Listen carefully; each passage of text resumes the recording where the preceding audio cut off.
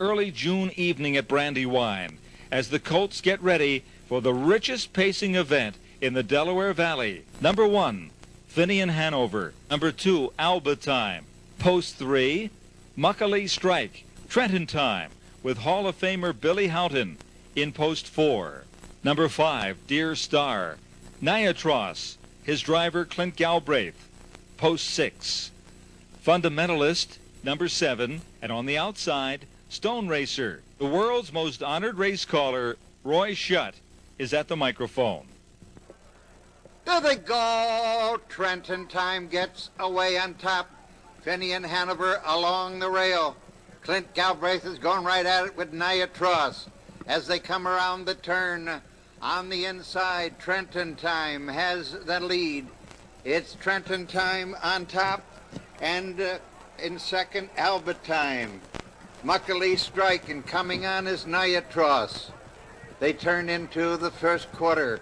On the front end, it is Muckalee Strike, but here comes NIATROSS to take over. The first quarter was a brilliant 27-4. NIATROSS with the lead. Muckalee Strike is second. Trenton Time third. Stone Racers fourth. Deer Star fifth. Finian Hanover sixth. Then Alba Time and Fundamentalist is the trailer. Moving into the half mile, NIATROSS keeps that lead. NIATROSS was bred by Elsie Berger from her Bye Bye Bird mare Niagara Dream. He's a son of Albatross. The 71-year-old Mrs. Berger gave half interest in the colt to longtime trainer driver Clint Galbraith, who raced horses for her for over 2 decades. After his immediate success as a 2-year-old, prominent horseman and stockbroker Louis Gaida of Morrisville, Pennsylvania, syndicated NIATROSS for a reported $10 million.